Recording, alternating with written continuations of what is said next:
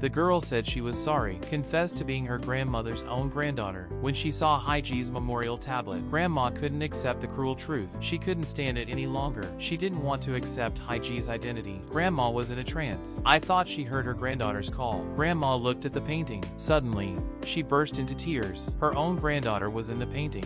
And so was Haiji. At that moment, Grandma chose to forgive. After she got out, she didn't dare to go to Grandma, and Grandma became a helpless old woman. Haiji gently touched her face. Grandma tentatively called her Haiji. Once again, Haiji became a little Haiji. Grandma would be naughty and mess up Haiji's fresh paintings. She'd smear paint all over her face, and Haiji loved Grandma with all her heart. But Grandma's time had come. In a trance, they came to the golden rapeseed flowers, and Grandma stayed forever in Haiji's paintings, and forever in her heart.